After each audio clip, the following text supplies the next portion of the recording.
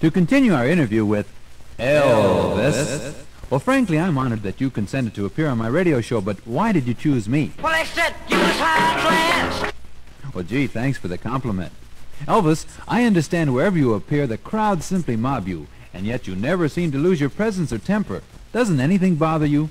Well, you can do anything but take me over my blue suede shoes. They tell me at your last appearance you were driving a real cool car. What kind is it? Of a Pete Cadillac. And what did your fans try to do to you? Steal my car. Everybody says that you're really making a lot of money. How much would you say you're making a month? I'm like this. Who keeps score? Well, couldn't you give me some idea about how much you earn? 100,000. What do you say when you receive so much money?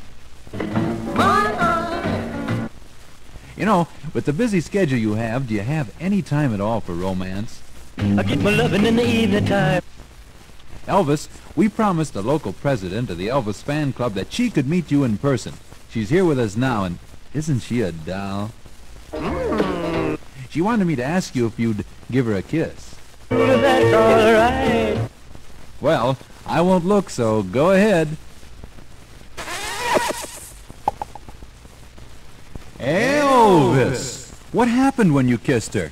She laughed, she cried. How did you feel? Do you have any comments on that kiss? We're gonna kiss some more. Anything else? Baby, I wanna play house with you. I see it's just about time to go.